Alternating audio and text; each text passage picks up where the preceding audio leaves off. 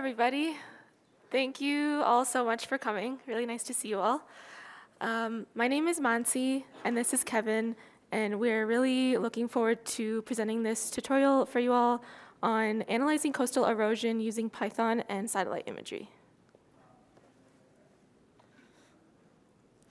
A little bit about each of us. As I said, my name is Mansi. My background is kind of varied. I have a background in environmental science and also data science. And we are both currently at Planet. So at Planet, I work as a software engineer on the developer relations team.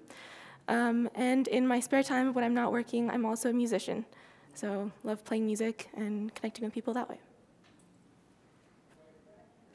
Hey, does this work? Nice. I'm Kevin. I'm also a software engineer on the developer relations team at Planet. Also have a strange background, not in Earth imaging at all. In fact, in astrophysics. So basically the same thing, but pointing the camera the other way. On the spare time, I do a lot of mountain biking and just exploring nature.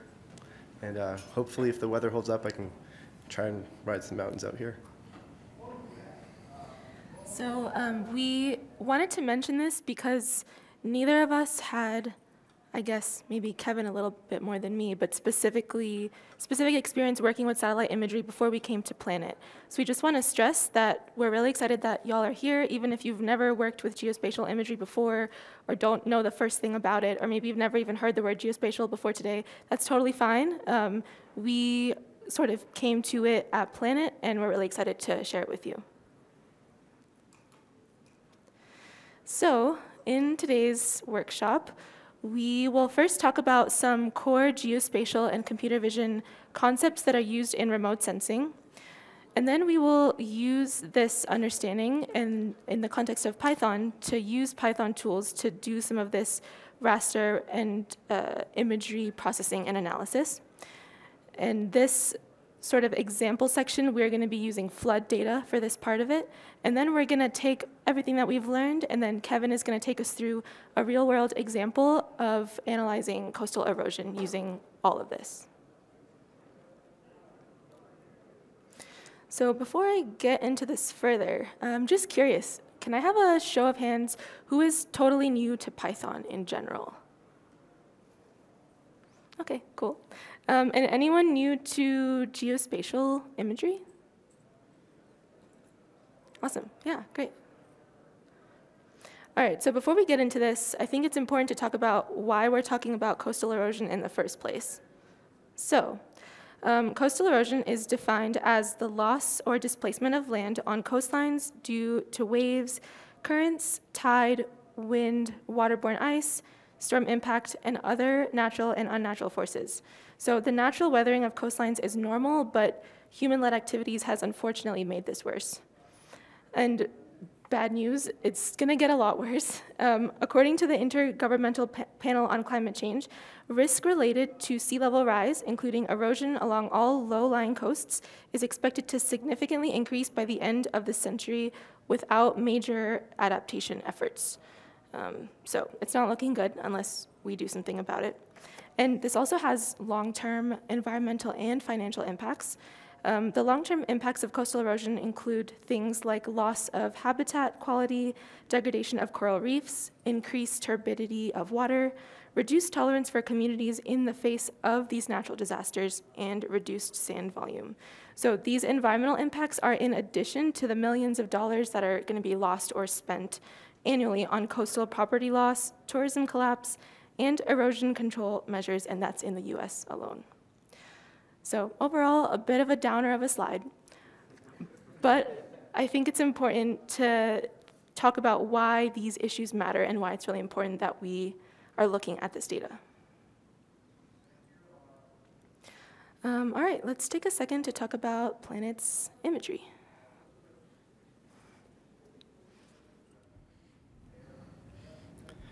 Thanks, Mansi. Yeah, I couldn't really see earlier. Has anyone worked with satellite imagery before? Yeah, has anyone worked with CubeSats? Yeah, cool, a few of you.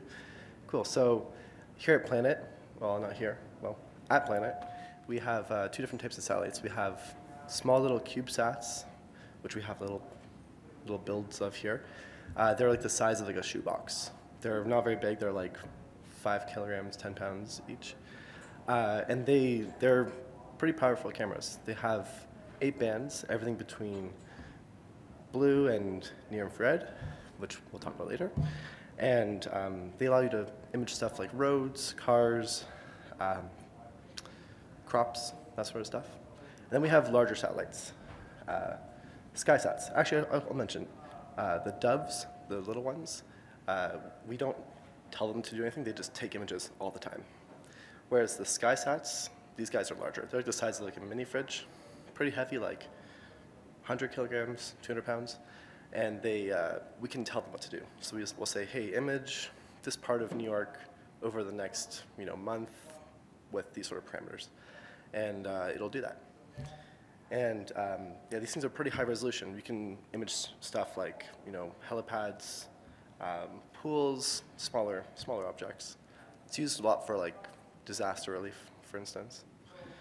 And the SkySats have different types of bands. They have specifically a really high resolution band called a pan band, but we're not really going to get into that today because we're going to look at dove satellite imagery. Also, if you have any questions about any of this stuff, please just like shout out your question or like raise your hand because this can get kind of technical. And here's a little video of how our satellites work. So here's the Earth rotating around. And then this is a GIF of like how our satellites go around the Earth. So the cameras are always on, taking multiple pictures every second. And as the Earth goes around, the satellites cover more and more of the Earth. And the same goes with the SkySats. They're in a similar type of orbit. And then we have the SkySats go in another orbit. Again, we're not really talking about SkySats today, but it's just kind of interesting. These are meant just to cover more parts of the Earth, or like let's say you want to take pictures of the Earth multiple times in one day. And it's kind of fun. These purple lines that you see here, if you can kind of resolve that with your eye, are imaginary strips of images that just are composited into one picture of the Earth. You can kind of picture it as like a Google Maps image once a day, which is pretty sweet and pretty powerful tool. It can be used to like monitor forestry, like deforestation or crop yields, or different things that you might want to monitor every day, or flooding, for instance, that we'll talk about later today. Do you guys have any questions about that? No? Cool. I'll hand it over to Mansi. Cool. Thanks, Kevin.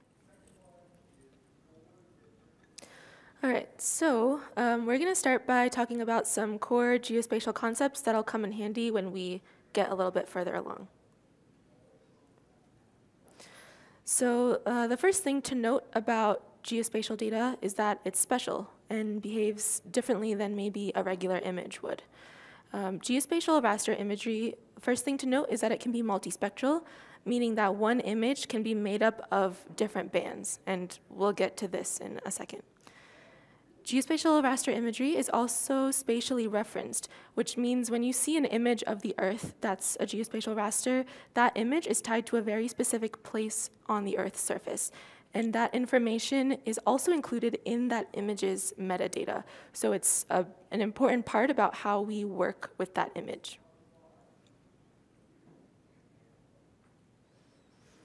All right, so multispectral imagery. Here we're looking at an image of San Francisco on the right. That image, you're looking at it, it's a color image. It's how you might see it with your own eyes. That image is actually made up of bands. In this case, we have the red band, the green band, and the blue band. These bands represent different areas on the wavelength spectrum. So the red band is representative of the red wavelengths, green for green, and blue for blue. A note here is that we can also have bands that we can't see with our eyes. An example of this is near infrared. We can't see that, but we can have that as information with our data. Another thing to note about working with this imagery is that because these bands are part of the image, you might need to work with it slightly differently than you would a regular image. So for those of you who have worked with geospatial imagery before, if you've ever had the experience of downloading an image, then you use your preview app or whatever the equivalent of that is on Windows, and you try to look at your image and it's all black or all gray and you can't see anything. And I've definitely been there where I have a mini freak out and I think that, oh my gosh, like my computer's broken, what's happening? Your computer's not broken. It's just because the image has these bands that not all programs can process. So you would need to put this image into like a QGIS, for example, or similar program for you to be able to see it properly.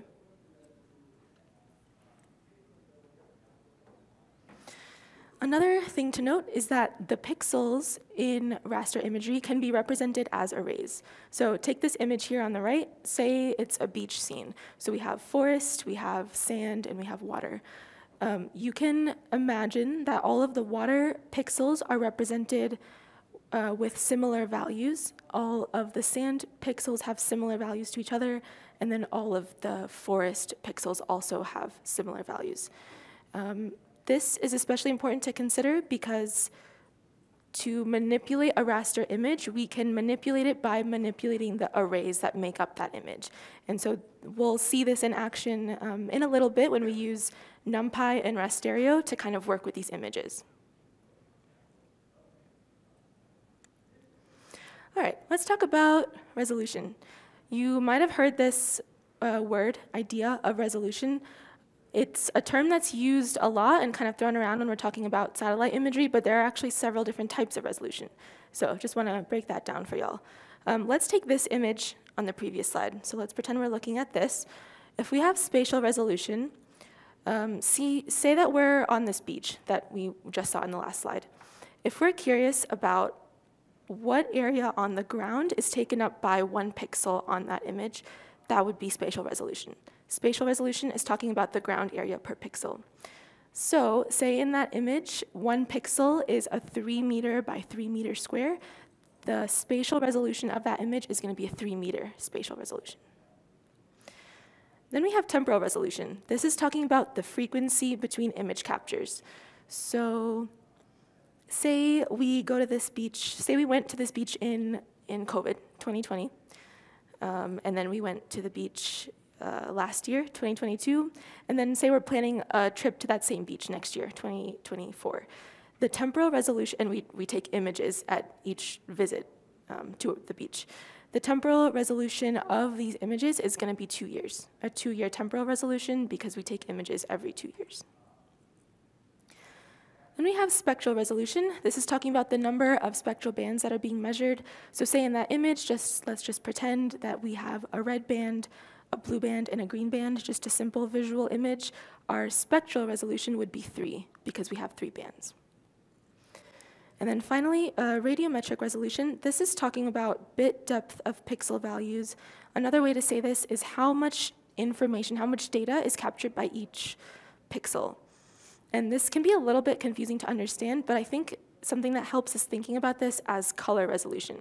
So the more data that a pixel holds, the higher the color, the better color you'll see.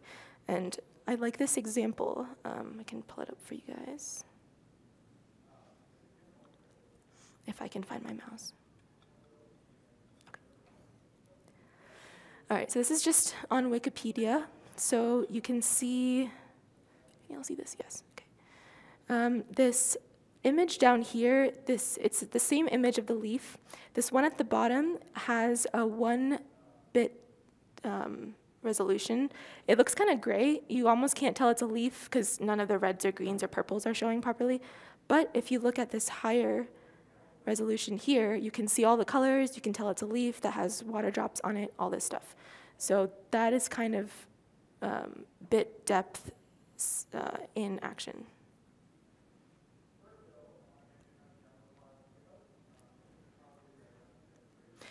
Any questions on any of that before we move on?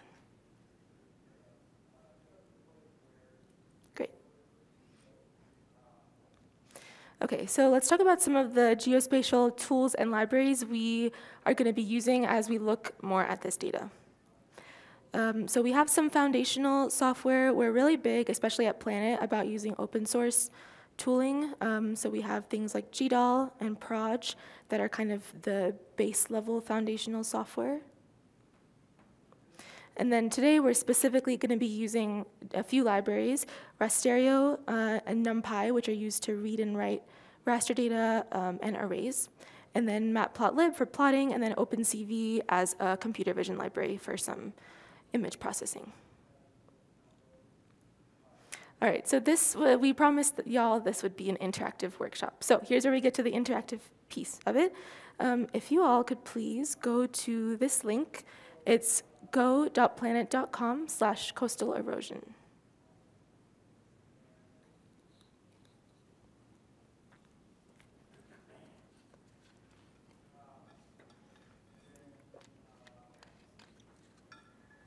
Gonna try to make this as fun as possible. I know it's the last day of tutorials, post-lunch food coma setting in probably.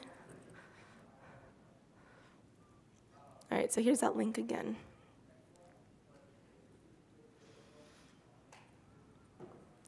So when you get to this page, you should see something, oh, not like that. Avert your eyes.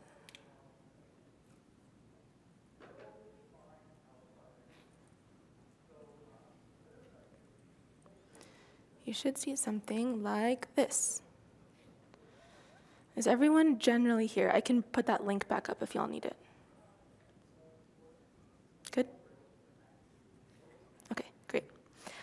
So we are going to run through some examples of working with imagery and some of the analysis steps that we will use and sort of put together for the full coastal erosion analysis that Kevin will lead us through later. So what you're looking at right now is it's our notebooks repo at Planet. It has a bunch of code examples and things. We'll talk about this more generally later.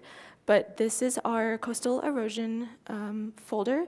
So for this tutorial, we're going to be going through this using Jupyter Notebooks and specifically Google Colab. Who has never used Jupyter Notebooks before? Awesome. We're all very familiar. Yes. OK. No. Oh, yeah, sure. Here's the link again.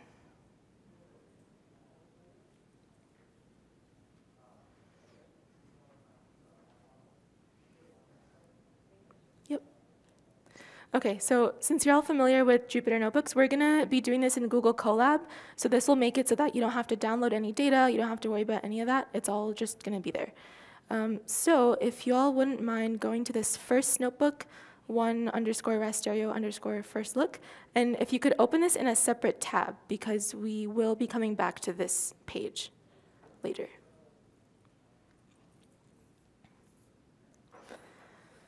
And when you get there, it should look something like this. And then when you're here, you want to click on this blue button that says Open in Colab. And that will open this notebook for you in a Colab instance.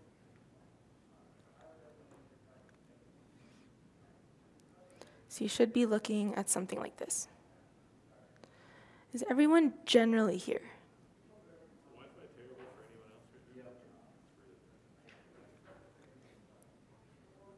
Feel free to flag me down at any point if you want a link again or anything like that. Okay.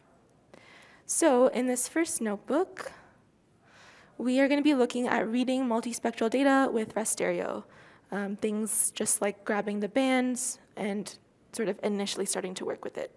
So in working with Google Colab, just a quick note, if you would like to change any of this code here, maybe experiment with stuff on your own, or you want to save the output that you get, nothing will automatically save. But if you want to save it, you can go to this file and then save a copy right there. So that's one way to save it. Another thing to note about working on this in Colab, every notebook we work with, we're going to have to grab the data. So to do that, you're going to have to run this first cell where it says option 1, run Google Colab. So to run a cell, you'll notice if you hover over the cell, there's that play button looking thing. Just click on that. It'll give you a warning saying notebook was not authorized by Google, or authored by Google. You can run anyway if you trust me. I know y'all just met me, but it's fine. I'm not trying to put any malware on your computers or anything.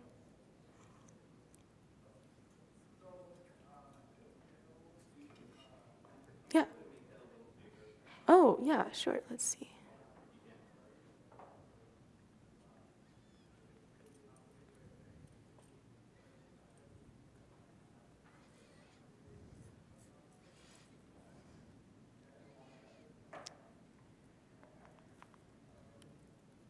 Is that better?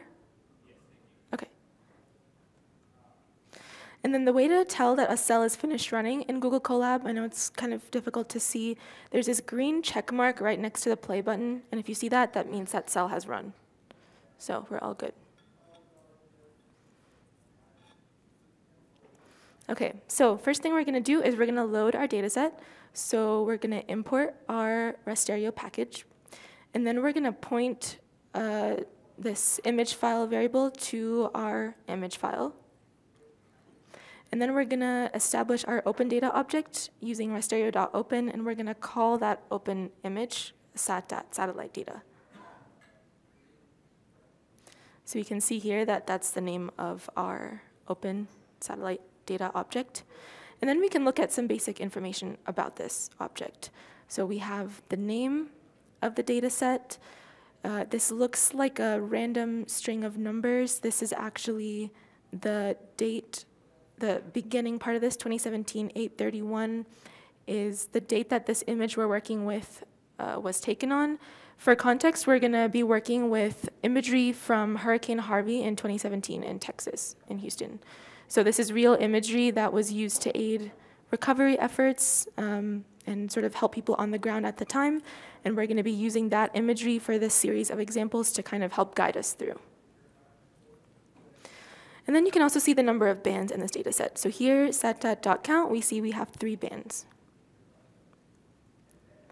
And then we can look at the indexes of the bands. One thing to note here, if you're used to doing stuff in Python, Python indexes by 0. So if you have a list of objects, the first item in that list is going to be in the 0th place. For bands, they are 1 indexing. So the first band is 1, second band is 2, and third band is 3. Just something quirky to note about working with bands. And because we know the kind of imagery we're working with, in this case, a PlanetScope 3-band image, we know our band order. So we can kind of establish that and then call our bands by name. So here, we're just assigning blue, green, and red to our bands. Then we can print the data type of our bands just to check. They're stored as NumPy arrays. And then using the blue band as an example, we can just look at the width and height of our image in pixels. So this particular image that we're working with is around 8.3 thousand pixels wide and then almost 4,000 pixels high. Any questions about this first notebook, just kind of bringing up the data in rasterio? Great. All right, moving right along. So now we're going to work with rasterio in our image to extract bands and compose a scene. So we're going to take our different bands and then bring them together to kind of see in action how the bands come together to form an image. So now you'll want to go back to this page. If you didn't open it up in a different tab, I'll pull up the link again. Here's that link.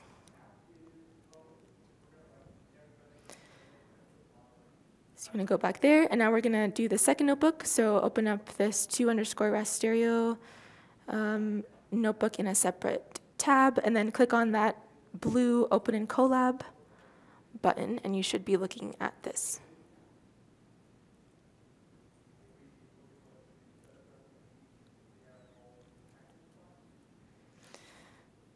All right, everyone generally here?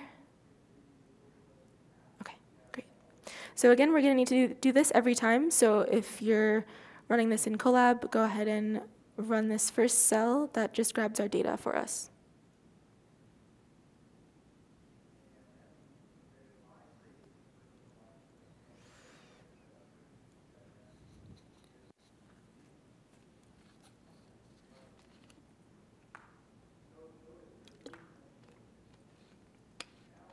while.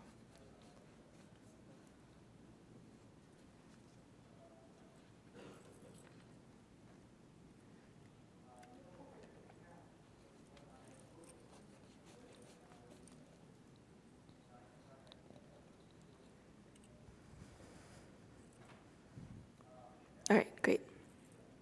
So we've got our data. Now we can install our packages again. So we have our stereo again, but we're also going to be using NumPy this time and matplotlib.pyplot. So again, we want to grab our image. We're going to open it. We have our open data set object. Now we're going to look at the image metadata. So we can do this by doing satdat.crs. So we see here that it says this is to get the image's coordinate reference system, and we see the output is EPSG 32615. This is not something that I know. This might be looking to you like some gibberish something. This corresponds to WGS 84, World Geodetic System 84, UTM 15 North.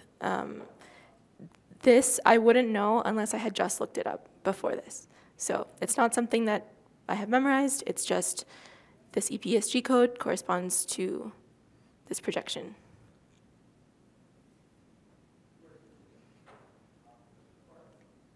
And because we know this projection, we know that the units, the projected units of this are in meters. So then, because we know that, we can look at this minimum bounding box, and these units are in meters. So this is the bounding box of our image in meters.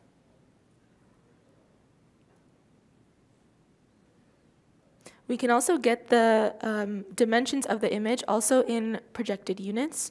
So the dimensions of this image in meters are some 25,000-ish meters by 11,700.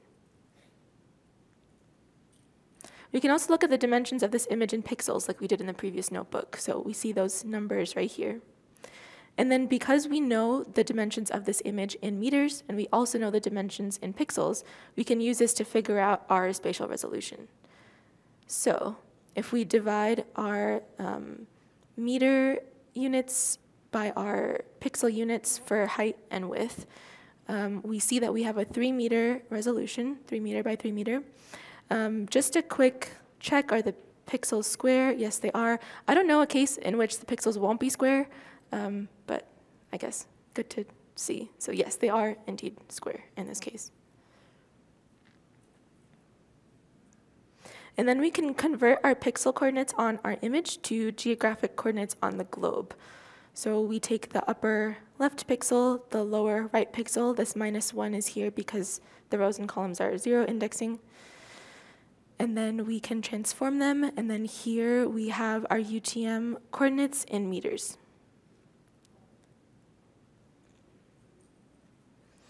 And then all of this information, or at least a lot of it, is captured here in this setdat.profile. So we can see the width and the height in pixels. We can see the band count. We can see the coordinate reference system, the transformation. All these things are right in here. All right, so let's figure out how we can compose a scene now that we know how to get to our bands. So again, we're just going to do a quick look. Yes, we have 3 bands, 1, 2, 3.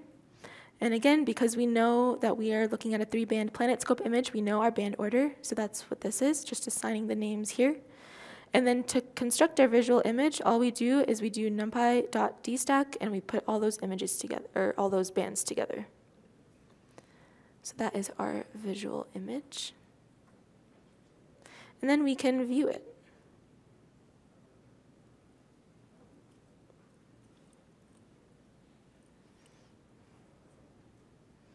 All right, here is our image. Was everyone able to get here?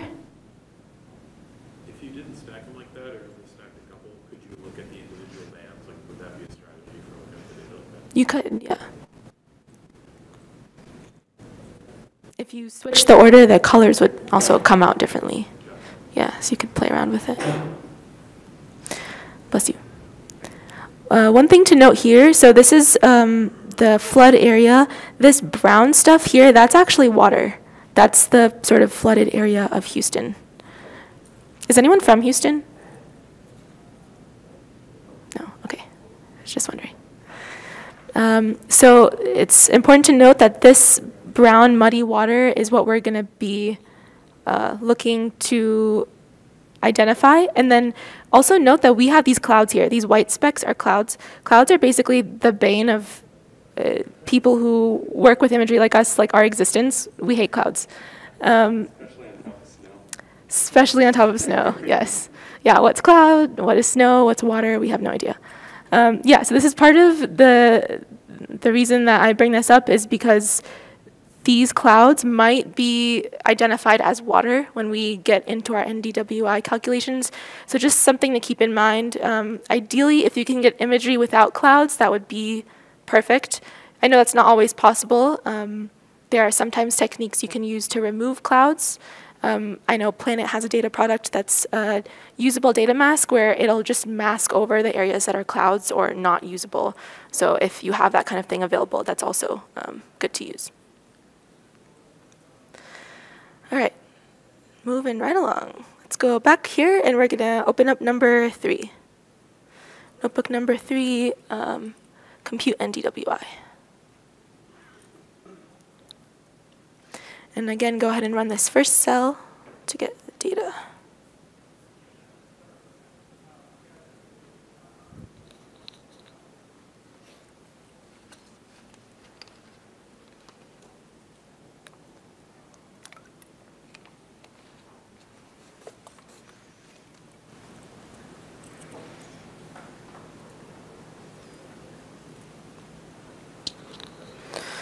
So here we're going to talk about what NDWI is. We're going to calculate it for our image, and then we're going to visualize this data and then create a mask, a land mask and a water mask from this NDWI. Okay, so import packages, get our data. So here we're going to calculate NDWI. NDWI stands for Normalized Difference Water Index, and this index is related to plant water content, and it helps identify areas of water on the ground. So to calculate the NDWI, you can take the green band, subtract the near infrared band, and then divide that by the green band plus the near infrared band.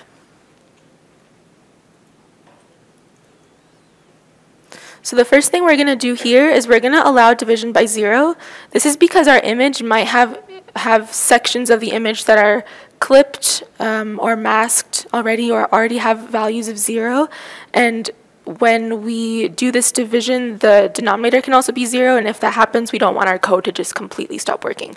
So here we're just allowing division by 0. Then we can extract the bands we're going to need for the NDWI. So in this case, you'll notice we're using a 4-band image instead of a 3-band image. So we have our blue, green, red, and the near infrared band. And then once we have these bands, we can go ahead and calculate our NDWI with that same calculation, green minus NIR plus over green plus NIR. So now this NDWI object will show us NDWI values that we can use for further analysis. So we can look at what this looks like.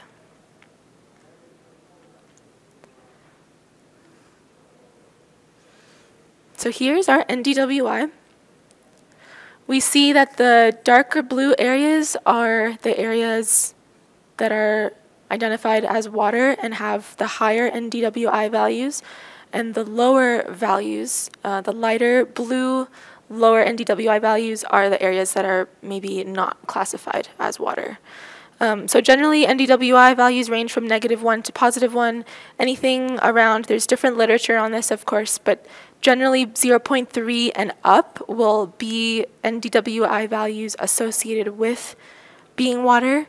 And then NDWI values lower than 0.3 are less likely to be associated with being water. So with this threshold, we could use 0.3 as I just mentioned. But because we know that we're working with murky water, it's flood water, so the boundary between water and land is not as clear as maybe like a coastline or a lake or something where it's more clearly defined. We're gonna relax our threshold a bit. So we're gonna say that, actually, I think I'm jumping ahead of myself. I think this is in the next notebook.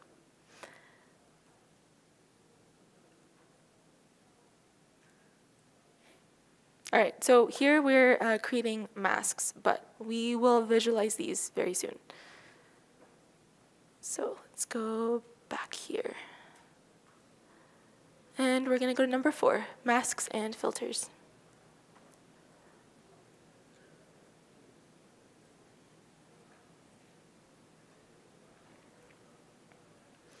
All right, so same thing here. Do all the usual things.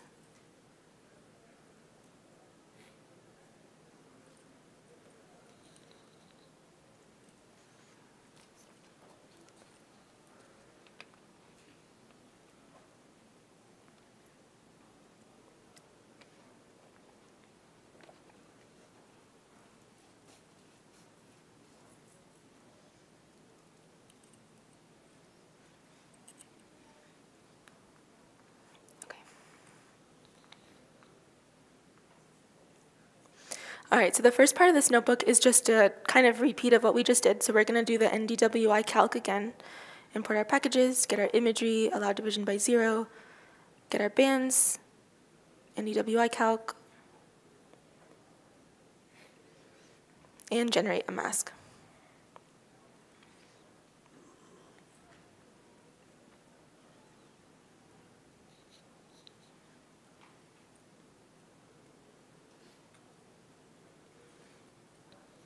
So we can take a look at this here.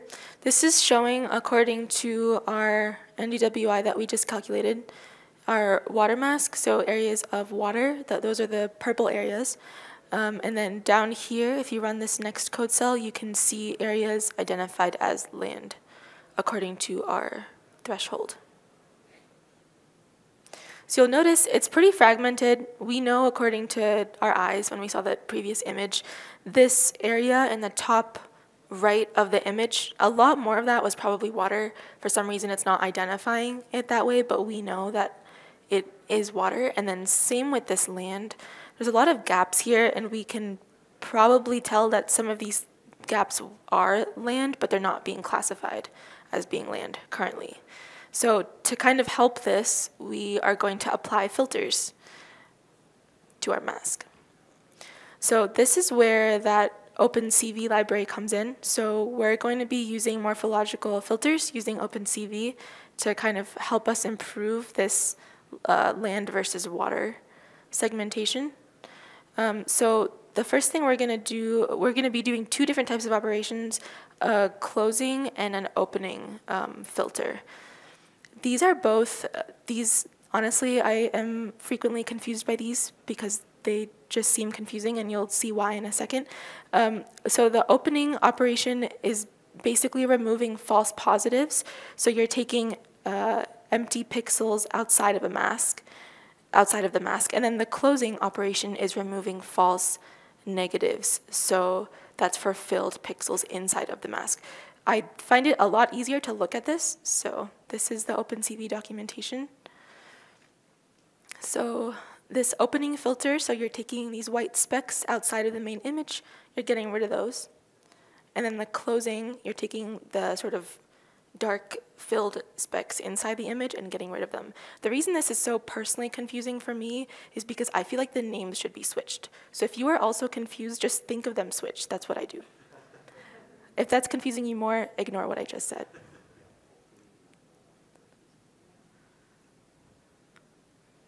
All right, so what this is doing is this is taking a kernel, like a box, with the size that we have defined. So these sizes, by the way, the 40 and the 15, those are kind of arbitrary. Ideally, if you're doing this for a project where you want to be a little more nuanced about how you approach this, you could do something like a grid search maybe, where you try out all different values of opening and closing kernel sizes, and then you can see say if you have a ground truth image that you're comparing against, what combination of sizes gives you the best sort of final outcome. This is just a bit arbitrary right now, so these numbers don't sort of hang on to them too tightly. They can change. But that kernel will go over the image, and then depending on what we decided, it'll open and close those holes accordingly. So in this cell, we're applying the closing filter, and then to that resulting image, we're applying the opening filter, and that will give us our final filtered image. And then we can see this image. And here we go. So the dark purple areas are areas of water. You'll notice this looks a lot more filled in than the previous image that we saw before we applied these. Of course, you can definitely continue to refine these as you wish. You'll also notice here on the left side of the image, these specks are probably those are the clouds. That's why we hate clouds. Clouds are great, but not today. Yeah, so just know that these are probably showing up here because of those clouds, but the area identified on the right is going to be water. All right, almost there. Last notebook. Number 5, plotting a histogram. And this, we are just kind of doing this. This will make a lot more sense when Kevin leads us through the full coastal erosion example in a bit, but we're looking at the sort of distribution of the pixel values for each of the bands to kind of see where they fall.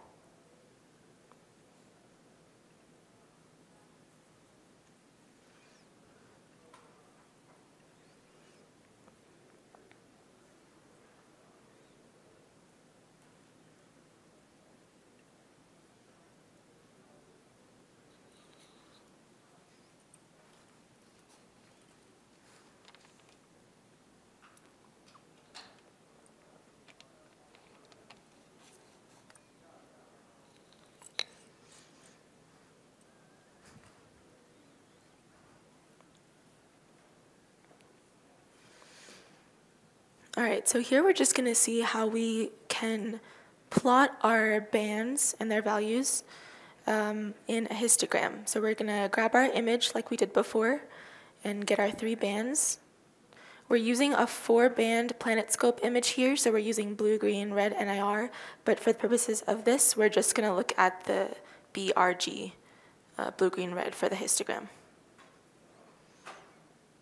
And here we are plotting our histogram, so we're establishing title, labels, colors, bins, all these things.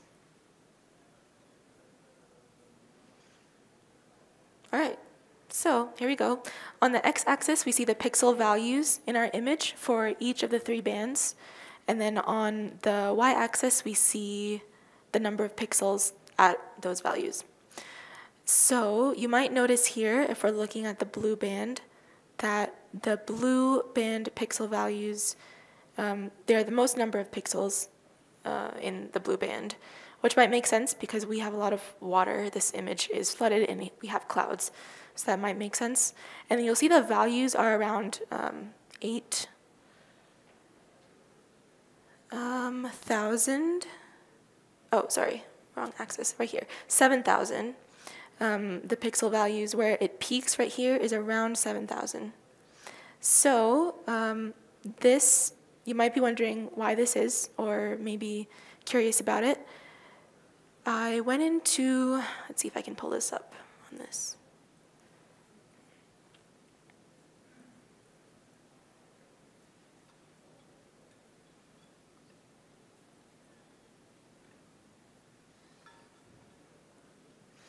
Here we go. So I went into QGIS because I was curious about this, and I noticed that this is just filtering for the blue band, so you can see the blue band. But clicking around at different values, the areas where it's blue here, the blue band tends to be around that 7,000 mark. So that might be one of the reasons why we see this peak happening at the 7,000 mark is because so much of this image is flooded, and that flood water is around those pixel values. So this will make a lot more sense in context when Kevin talks about this in the context of the coastal erosion example, but I just wanted to introduce this concept of pixel values in histograms. Any questions? I know this was a lot. We'll have time for questions at the end too. Yes? Well, I'm not totally sure what pixel value is referring to. This almost feels like a frequency diagram, like noise. That 7,000, is that? Yeah, that's like, so let's see if I go back here. This slide, so if you think about like each of the colors or each of the different things represented in imagery having different values just because of how they're represented in the array, that's what that's talking about. So normally, when we're looking at images, it's 0 to 255. Is this like a different range? Oh, yeah. Yeah, it's a 16-bit image, so it'll be 0 to 2 to the 16. Oh, so 255 is a specific Yeah. bit. Oh, It's a 8-bit. much higher. 2 to the 8. Okay, So I understand. Something like that, yeah. Thank you. It's a brightness value of the 7,000. Cool. All of this, hope that y'all have a better understanding of how to work with geospatial imagery using NumPy, rasterio, all these things. So I think we'll take a few minute break, maybe like a 15-minute break now, just so y'all can, stretch and all the things.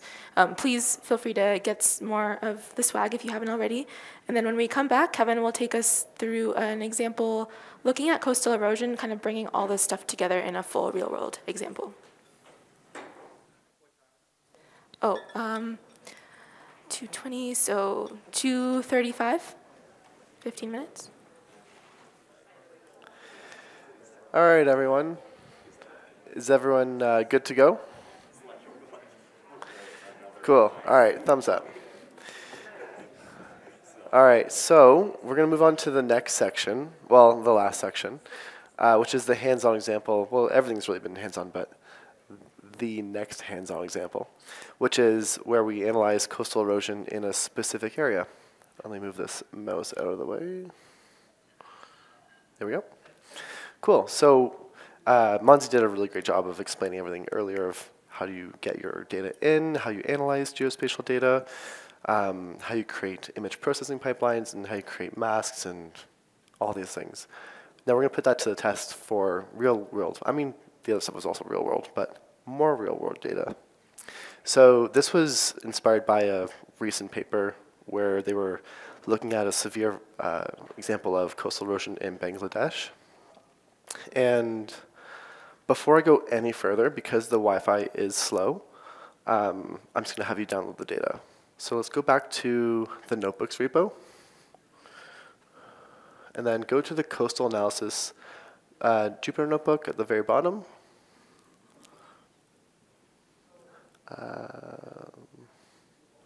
And then I'll go back and talk about it a little bit. Then open up in Colab. And then just run the first cell to install rasterio and then also get the data. Because instead of this being like one image, this is great. Oh yeah, right. Okay, so some of you might see this screen. This is basically just saying you have a lot of stuff open, so just go ahead and close them. I'll just go terminate other sessions. Yeah, cool. And then go ahead and download that data. So instead of this being one image, this is 12 or so images. So it's a lot of data. I'll go back to my slide quickly. So in this example, we're going to look at a coastal erosion example from this area in Bangladesh. It was inspired by this paper I put on the bottom. I'll just show you a quick little snippet from the paper. Here's like the real world, wow, this is kind of small, the real world version of like where we're going to look on the ground. They've been trying to put seawalls up to try and reduce coastal erosion, but for many reasons it hasn't worked. And the area of interest, or the AOI, as I'll be referring to it, is just a small section of the actual area that they've been analyzing. This is the small section here, by the way. So our end goal is to get this filled out area. This is like the little chunk of land that's just been receded away into the ocean. Let's go check on our data. Okay, worked for me. Does everyone else have the data? Okay.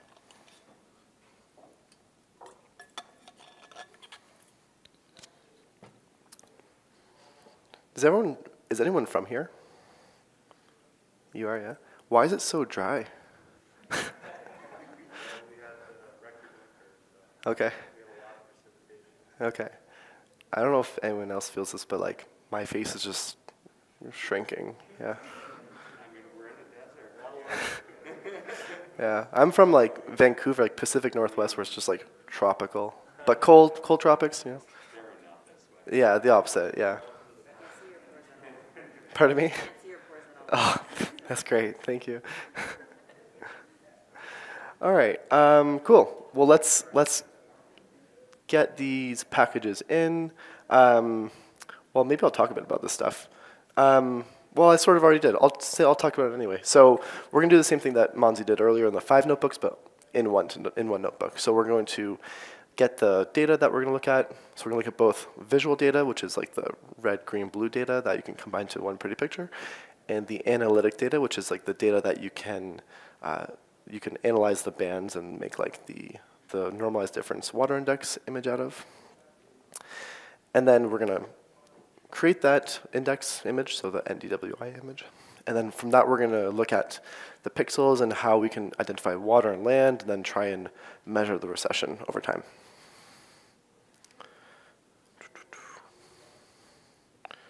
Okay, cool. And just from like a geographical perspective, this is like a Google Maps capture of where this area of interest, or AOI, is. So that's Bangladesh. That's the southern part of Bangladesh. And it's just this small little polygon. In reality, it's much, much larger where the recession is happening, as I mentioned earlier, but it would be so much data to do. And I don't know if our instances can handle it, to be honest. So we import our data. Didn't miss anything. Very good. OK. So the first thing we're going to do is we're going to just like get pointers to where this data is, and then we're going to sort it by date. So we have data from 2017 up until 2023, so 6 years of data. As Mansi mentioned earlier, you can do this all on your local computer. Like you can grab this data, do it on your local computer. The only thing that won't work is this part here, where I import the files. I have like a backslash or a forward slash. This works for like Ubuntu and Linux and whatever, and Macs, but it doesn't work for Windows. You have to reverse that slash. And maybe more things. Yeah? The line 9 analytic file names dot sort, it sorts by date time? Date. By date? Yeah. But the list is just a list of files, so how does it know what dates to use? Yeah, that's a really good question. I named them 2017 underscore or year underscore visual or analytic. So it would sort them 2017 through 2023. Yeah, there's better ways of doing it using metadata to be more robust, but in this case I just did the easy way. But that's a good question. I could really be wrong if I wasn't careful. Okay, so now we have 2 different lists of data. The analytic images are the images that aren't the pretty images. They're the ones that we're going to be using for our science purposes. And then the visual images are just going to be the pretty images. So we're going to create a function. I'm assuming, has everyone here created functions in Python before? Yeah, cool, so it's nothing new. So creating a function here, a pretty simple function. It's what we've done earlier for extracting the bands using rasterio, but we're going to call it multiple times, so I'm just going to throw it into a function.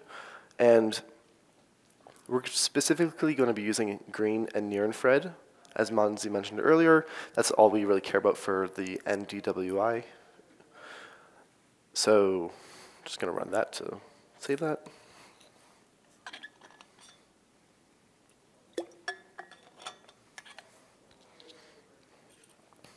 Cool, cool. Okay, so I'm going to run through the whole example using just the 2023 image, and then at the end we'll kind of combine it all with the whole thing. So, you know, the only thing that doesn't index by 1 is, or sorry, everything indexes from 0 to, you know, -1 for your last one. So -1 in this case is going to refer to the last image in our list of images, in this case 2023. And we're going to extract the spectral bands for the 2023 image. So here we have green and NIR for near infrared. And then, well, let's just visualize it, right? So here's the green image, right? Not really much to see, a lot of green. This little part here is a sandy section, which comes up as really green. Kind of interesting. I'm not really sure why. Some of you might. Does anyone know why sand looks green? No, I don't really know. Okay, cool. And then the next section is the, look at that, typo. I plot the red image. Nope, near infrared. So we're going to plot the near infrared. And so does anyone here know why the near infrared looks really bright in land and not bright for water? So near infrared is a proxy for temperature in a lot of cases. So the water temperature is going to be much cooler than the land temperature. So the land looks really bright compared to the water. That's what's happening here.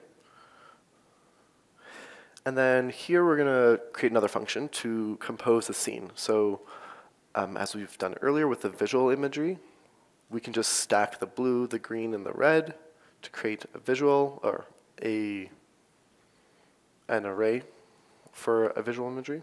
A visual image. Then let's go ahead and run that for the 2023 image. And boom, here we go. This is what the visual image looks like for 2023. This was taken in like April. This is April. This was taken recently.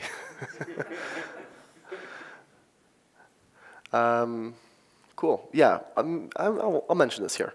There's a little thing here. I'm still not really sure what it is, but it appears like every year in the spring. And you'll see in the masks later, it kind of pops up as land. So I'm going to guess this is either like a really shallow part of water or murky or maybe a little island. I don't know. Doesn't matter. We're going to mask it out. So the next part we're going to compute our NDWI. So green minus red over the sum of them. And we're going to, like Mansi said earlier, ignore 0. Kind of scary if you're in the math world, but let's just pretend it's okay. The main reason, actually, I'll just show you visually why we're doing that. These black parts here are 0. So when you divide by 0, this would explode, and so would that. So we're just letting it still be 0. Okay, let's compute the NDWI for 2023. Let's take a look at it. Cool, okay. So you see that little island thing I was talking about? Yeah, we're just going to pretend that's water, so we're going to mask that out later. But in general, we have ocean, land. This is not really important, but a little river in here that kind of messes with our stuff later, so sorry about that. And as we mentioned earlier, the 0 point is what we're going to be taking for what is and isn't water. Or maybe I do 0.3. Oh, I do 0. Haha. It'll be 0. So basically anything less than 0 we're going to say is land, anything more, water. Okay, so another function, let's define how to find water and land. So it's going to take in the NDWI image, or array, and then it's going to throw out 2 different masks, the water mask and the land mask. Just how I mentioned earlier, if the NDWI pixel is more than 0, water. If it's less, land. And do I say equal to? Yeah, so if it's more than or equal to, let's just say it's water.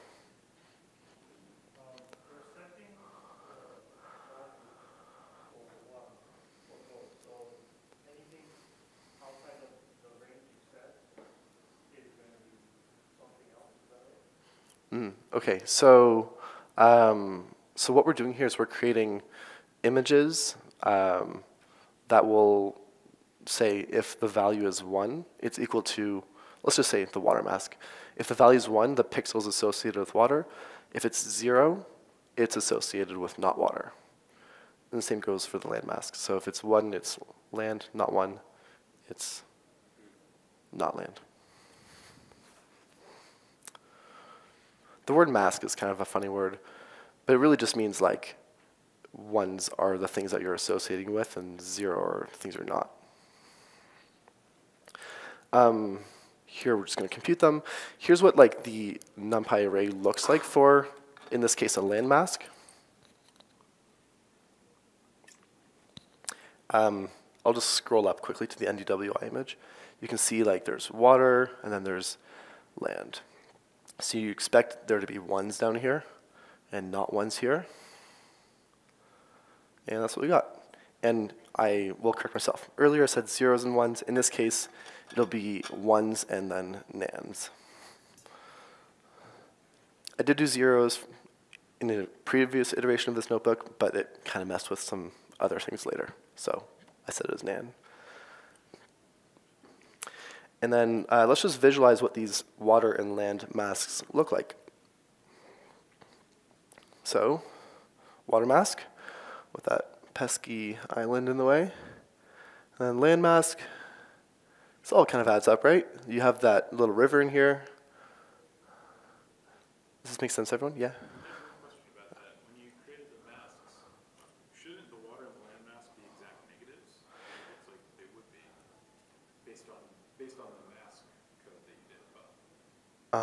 Yeah. Do they not look like exact negatives? Well, like, so one has an island and one doesn't. Oh. Gotcha. Well, let me take a look. Why don't they look like that? This is the beauty of live programming.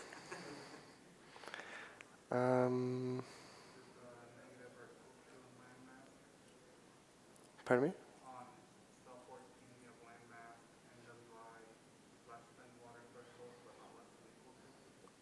Haha, yes, thank you. That's why. But wouldn't that still fully encompass all the values? Oh.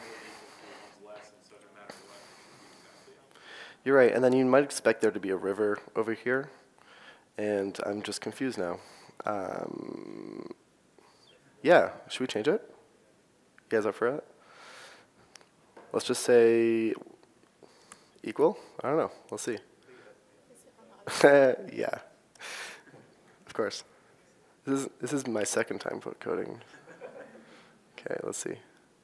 Boom. Here. There it is. No.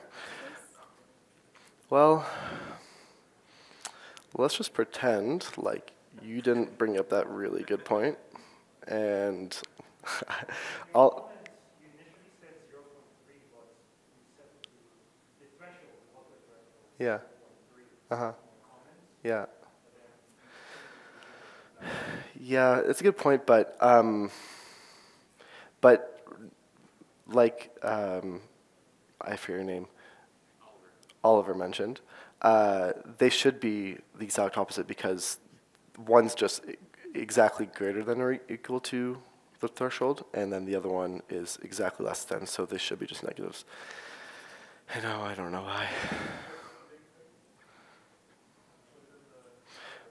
Well, I mean, this looks like pretty distinct from this, so I don't know. Should we just change it for fun? Let's just say 0.3.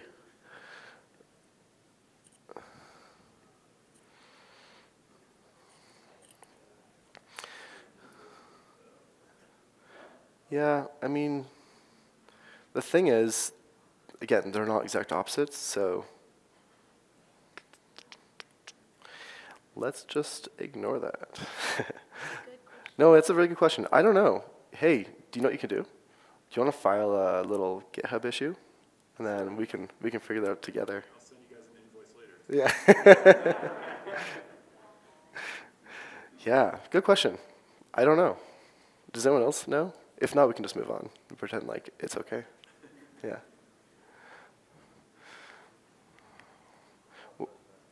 Yeah, it's probably a Matplotlib issue. In fact, you should just file your ticket there.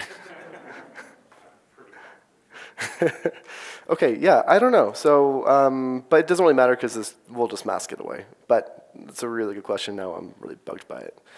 Okay, so we have our land and water masks, kind of. And like you mentioned, there's this little island, there's a little river,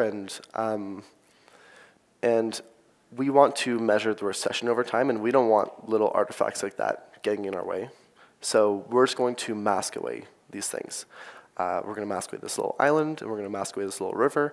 And throughout the years, there's different things that pop up too. There's only 1 year's worth of data. And so you might imagine we're going to do some opening and closing filters like we did earlier. If you take a look at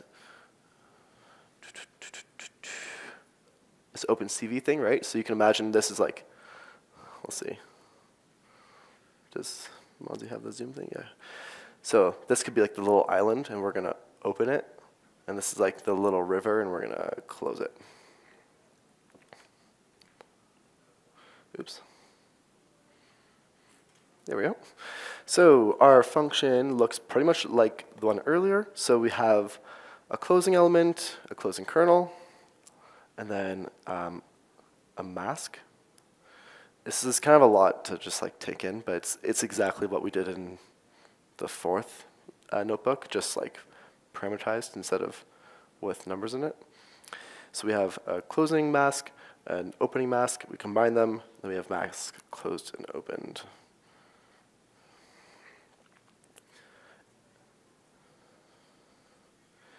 And then let's do this with some real numbers. So earlier we were talking about how like these numbers are kind of pulled out of thin air, and they kind of are because I just want them to work for this example.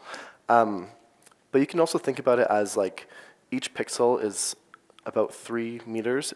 In this case, they're actually 3.7 meters per pixel. It all depends on the data processing pipeline, and you can find this out in the metadata. But let's just say it's 3.7 meters per pixel. So in this case, our closing element will have like 29 pixels, which is, let's see, what's 29 times 3.7? So like about 690 meters. So you can picture it that way. So you can say like, you know, this island is about this big by this big in meters. That's like how much you're gonna want to close. So you can run that there. And then let's run it for the year. Let's see what it looks like. So it got rid of that island, and it got rid of the river. Look at that. So now we have distinct masks. This one's land. This is where water is.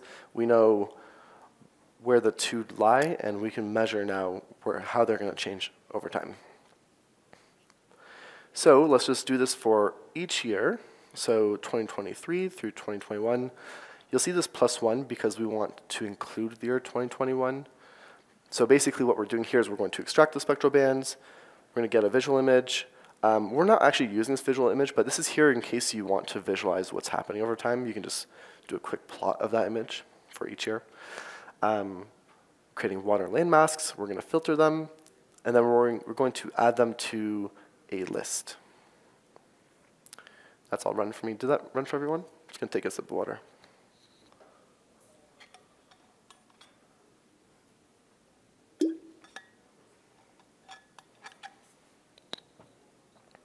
Okay. So now let's see what this looks like over time. So we're going to measure how the land has changed over the time period, over the time frame. And in this case, we we can actually report out in like physical units. So we know, like I mentioned earlier, the resolution is 3.7 meters per pixel. Hard-coded this, again, you can take this out of the metadata like Mansi showed earlier, but kind of lazy. So the total land lost over this time is 13 squared kilometers. That's massive over the past 7 years. And, well, it's kind of hard to visualize, so let's just go ahead and do that ourselves. So this is a plot of the land lost over 7 years. As it kind of says, yeah, cumulative land loss. So let's just go back up here to take a look. So here's our, I'll just go all the way back up to like the real image. I'll just do this one. So this is the NDWI. So this is where the water was, land was. And we'll scroll all the way down here. And then this yellow stuff here is the total land mass that was lost in those 7 years. Okay, cool. So let's continue. So I'm going to throw time into an array from 2017 to 2023. I'm going to throw in the land masks and the land mass loss. And then we can plot that over time. We can see just how much land was lost over time, just in a plot like this. It's kind of helpful.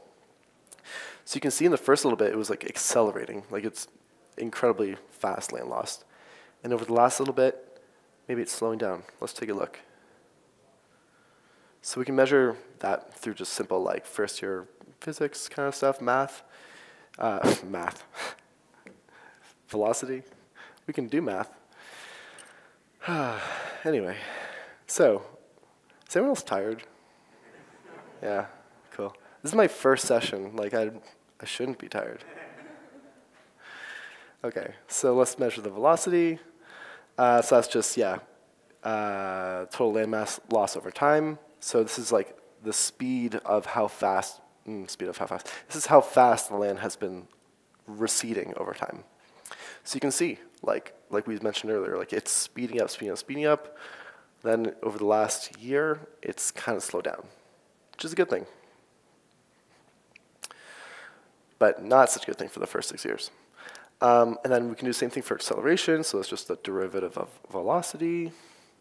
And then you can see over the first 6 years, it was accelerating. Like it's getting really bad. And then the past year, it's getting better. It's like decelerating or accelerating negatively, which is good. But let's just like visualize this a little bit easier, a little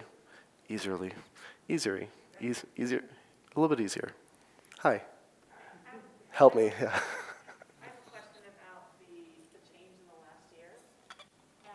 Does that mean that it's getting less bad? It's still getting bad, but slower? Exactly. Yeah, yeah. So it's not getting good, but it's getting less bad. So like if like the velocity was 0, then there would be no landmass loss between 2022 and 2023. But the velocity is still above 0, so that means there's still landmass lost between the 2 years. But it's slowing down compared to the first year, which is a good thing. The reason why I asked explicitly is because for a moment I thought it meant that it was getting better. Oh, that would be really good, yeah. The place where I grew up, they will dredge out the deeper waters and dump the sand on the beach to extend the beaches for tourists. Cool. So Well, it gives the appearance yeah. getting better. Is it cool? Is that good? I don't know. I mean, it saves the tourism cost. That's what you're looking for. Yeah. Okay. Well, I mean, I guess that's one way of doing it. I know in this region specifically, they were creating seawalls. Yeah. I don't know if you guys are familiar with seawalls, but basically they're like walls put in the sea. That's exactly what it sounds like. It's a good name. And it helps slow down coastal erosion, but not so much in this case. The reason for the reduced velocity as a result of the locals finding better ways to handle those coastal erosion, or is there a reason for Mother Nature that's taking a break, or what? Yeah, well, I'm not sure about if it's taking a break, but you know, it's a really good question. I'm not really sure why it's slowing down. I haven't I haven't looked into it. This paper was actually from 2020, so all the analysis after is, it's just kind of like, we know that it's happening, we're just not really sure why. In fact, this area of interest, like I mentioned earlier, is a really small section of like the land that is being lost. Let me pull this back up. So like this little polygon here is fairly small compared to this entire coastline here. This entire coastline is being eroded. And this section here is just one tiny chunk of it. And in fact, it might be accelerating. It might be actually getting a lot worse over the entire coastline. I don't really know. It's just a small chunk of land. You mentioned that like some amount of coastal erosion is expected. Is there like a way to like compare this velocity to like what that kind of expected velocity is, Yeah. like measure the human impact? That's a really good question. I don't know what is expected in this case. But if you do compare to like other beachy regions, I was trying to find like an example in the US, for instance, because this kind of hits home for people. And sections of coast that I could find that had data for like 10 years were nowhere near this bad. And those sections were like non-human contributed. Those are by Earth, Mother Nature, yeah. And this is just so much more dramatic. But I don't know what the actual answer is for like what we'd expect over time. That's a good question. Yeah. So the data layers taken here would represent the erosion in the horizontal direction, right? Like there is no elevation change where it comes from. Like if the land mass is going upwards, like a mountain, for Right. example, that's coastal erosion. But that won't go up and down with mountains because we have mountains like that. Mm-hmm. So if they're not accounting for the Z scale, Mm-hmm. how can we impact the sea level rise? Right. Okay. That's a really complicated question because, and I tried to do this by, okay, so for those who didn't hear, okay, maybe also let me know if this isn't what you're saying. Are you asking if we're not accounting for the elevation of the water, right? So, sorry, of the land? Of the land. Oh, I see. I didn't account for that. But this section is a very, again, I'm cherry picking, but this section is a very flat section. The way you can measure height is not through our satellites. You need something like LiDAR, which can tell you the height of the land. We don't have that. I don't even have access to that data. But this, I just know from the paper that this is a really flat section of land.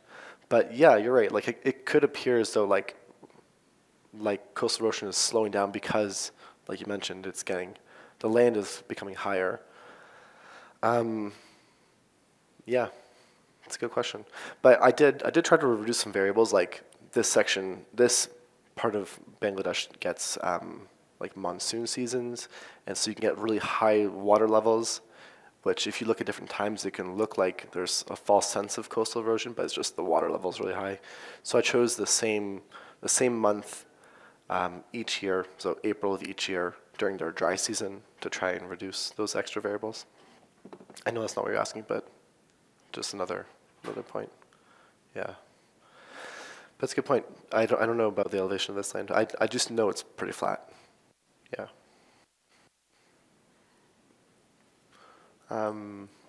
Any more questions before I get on to our stuff? Okay, so the next section. Let me see where we left off. Right, we were looking at acceleration. Okay, now we're going to look at land recession. Now we're going to measure actually how fast the land is moving inward, or the water is moving inward in this case. So to do that, we are going to try and find that water-land border. Lots of ways of doing this.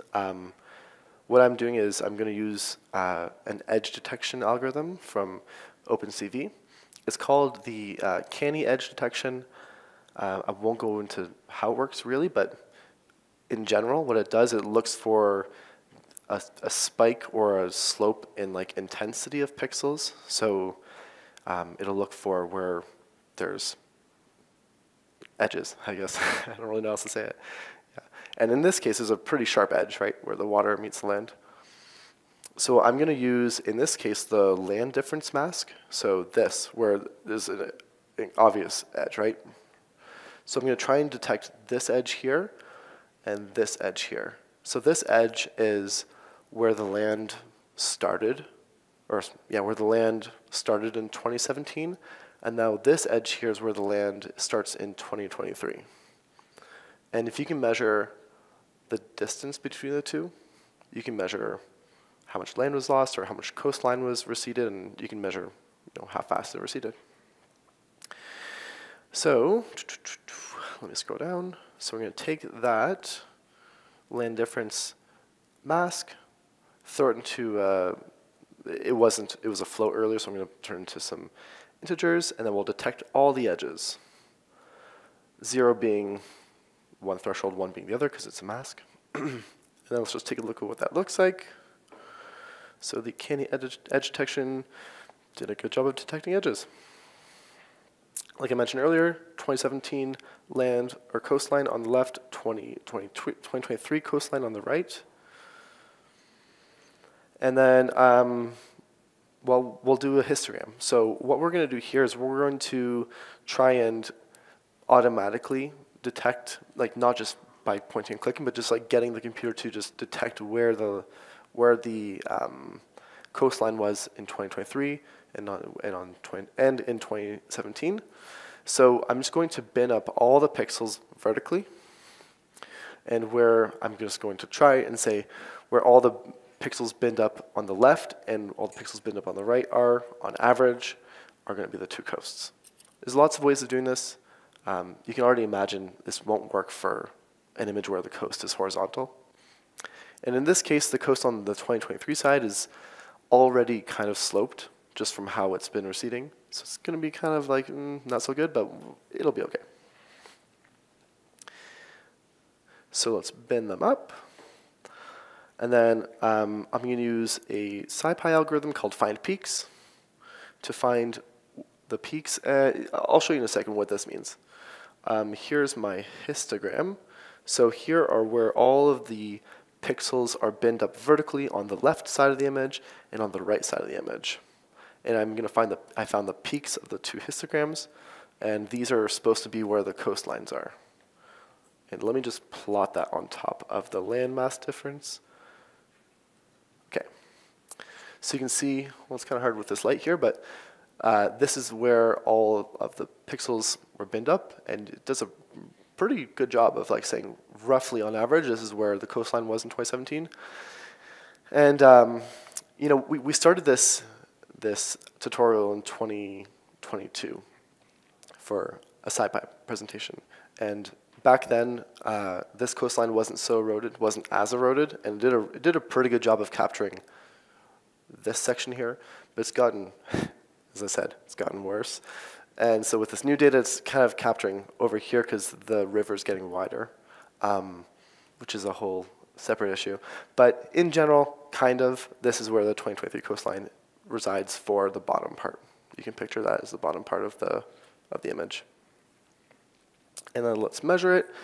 So the land has receded basically 2.5 kilometers over the past 7 years. Which averages out to like 356 meters per year, which is pretty dramatic. I don't know miles, so you can just kind of divide by 1.6 and put that into miles.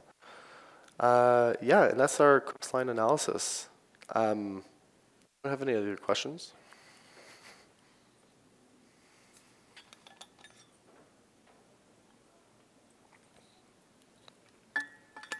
If not, I'll just throw it back to this. Yeah. Well, we can just have fun in Python. I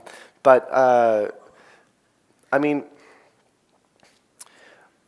something we could do is we could relay this information to the government. So something like that a lot of government agencies do is they task satellite data, or they get plant data like this, and then they do this analysis themselves to just try and see where, in this case, where coastline is receding most. And then they can begin to be like, oh, shoot, like up here, we don't need to do anything about it. Like nothing to worry about up here. No seawalls need to be put in. Down here, though, it's getting pretty bad. We have to start to implement something, right? Like, and maybe they have, but maybe that's why it's getting a little bit better. And so that's just, or another thing they can do is, let's say they have people who live here. I mean, this is such a zoomed out picture you can't really see, but maybe there are people who live here, or there's farms or other important infrastructure. They can begin to warn them, be like, look, it's moving at a rate of 300-ish meters per year. You're next. You need to move. And that's actually something that's happened in the UK. There was another example I was going to use maybe, but I didn't use this one. It's more dramatic, where they had to move an entire city, a few kilometers inland because the coast was just so dramatically receding. Yeah. Just further on that. Mm-hmm. Would this be, because we're talking a resolution of like a year image, right? Yeah. This roughly comes to almost a meter a day of Yeah. session, which is significant, right? It's huge. Yeah. Would that be the result of like this incremental erosion, or like significant events that would push it back? So like, in other words, like would you be monitoring this on a daily basis and calculating and then like predicting based on a certain velocity of erosion, or what's the sort of application? Totally. Yeah. There's so many ways of doing this. Yeah. Of course, the year mark is like the most dramatic way of doing it. It's like the most smooth data. You can definitely do a temporal resolution of every day. The problem with there's a few problems with that, but an issue with that is like seasonal changes. So like this region has monsoon season. So like I can't say this for certain, but there's a good chance that a lot of the erosion happens during that monsoon season, where there's a lot of wind and a lot of waves, and probably deteriorates a lot of that soft land.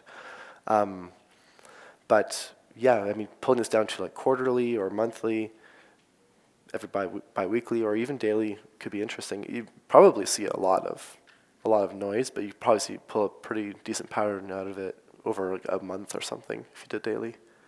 And I don't remember who. I remember someone asked this earlier about the sort of the natural coastal erosion versus the maybe more dramatic. So if you had daily data, maybe you could look at what is the baseline for this region, and then if there's monsoons or if there's like big weather events or something, how does that change? You could also potentially look at that as well, I think. Cool. It's almost like your question was planted. Yeah, so I do think it's valuable to talk about what we can do. I think the first is just to build awareness. Here in Salt Lake City, we're landlocked. We don't have a body of water unless you count the Great Salt Lake, which is also drying up. So I guess maybe that doesn't count either. But just like learning about coastal erosion and how it could impact your community if you live in an area that's by the water, that in itself helps a lot. Connecting with your communities. In a lot of places, there's like local government organizations, community organizations, nonprofits, things like that, who are already working to understand the local impacts and effects of coastal erosion. And then finally, because this is PyCon, I think this is important. Data plays a huge role in this, especially I think now we have greater availability of satellite imagery and just environmental data in general. So I think that also helps just being more informed and then using these skills that you now have to kind of dig into things a little further wherever you can find data.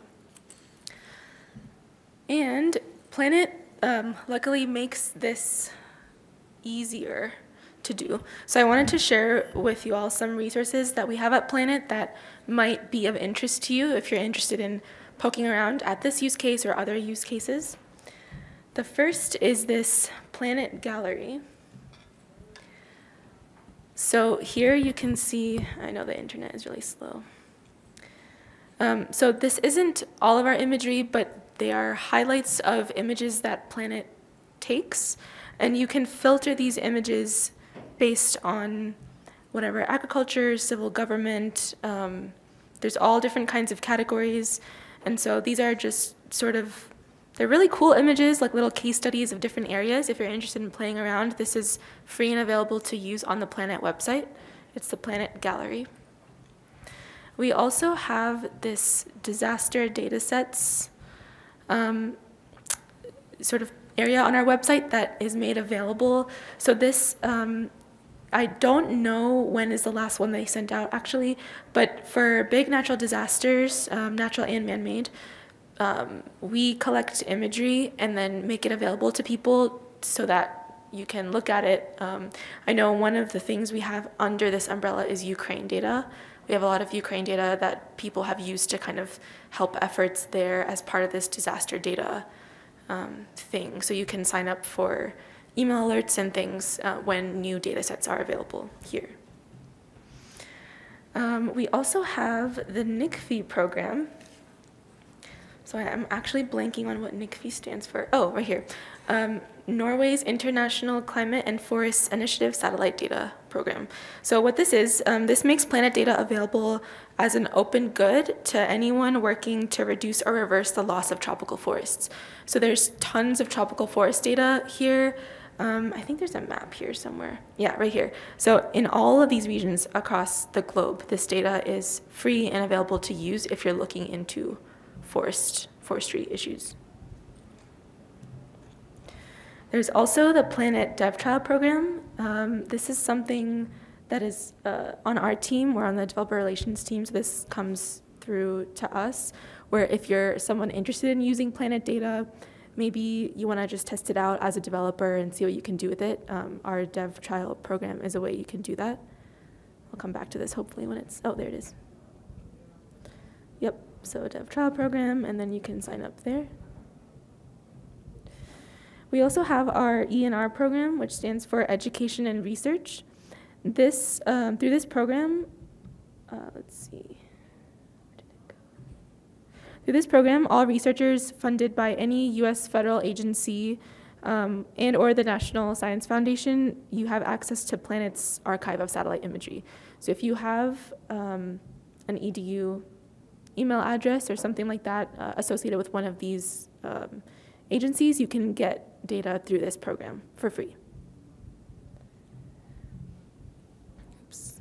And last one. This is a link to Planet publications. So this is one use case that we showed that we kind of turned into an analysis using Planet data. But if you're interested in how have other people used Planet data, what kind of applications and analyses have been done, we have this whole thing, a whole collection of different publications where people have used Planet data and done like written papers or analyses or released code or things like that. So all of that is available here. Feel free to take a picture of this slide or anything if you would like to. Also, well, Is this presentation going to be available to us? oh, that's a good point. So if y'all could email one of us, either me or Kevin, we can send you the presentation. Yeah. And yeah, finally, we just wanted to give you our contact information. This developers at planet.com, and then also the developer center, developers.planet.com.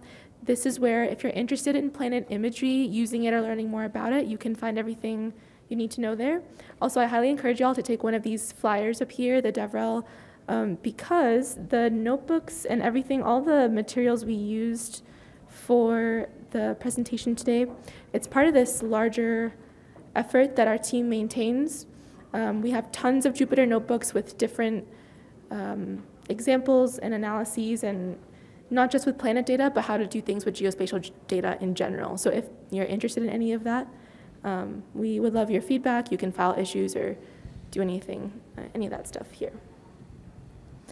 So yeah, with that, thank you all so much for coming. Really enjoyed it.